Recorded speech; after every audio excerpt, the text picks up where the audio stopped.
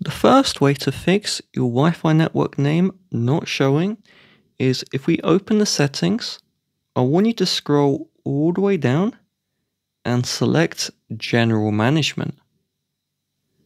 Then scroll down and select Reset.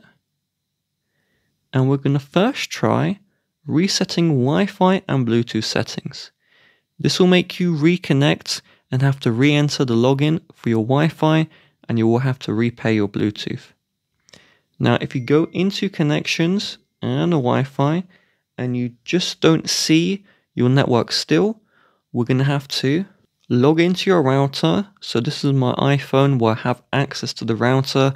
The router login is on the back of the physical router. So just enter that in, and then we're going to go into the Wi-Fi settings.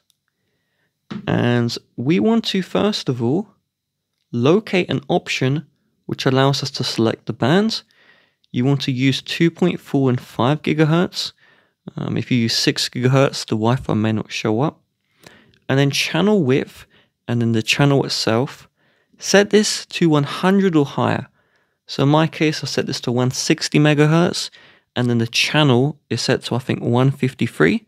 So just set the higher 5 gigahertz channel, and then the Wi-Fi should be showing up. And finally, just go right next to the router, and then you should see the network as long as you've done the previous steps.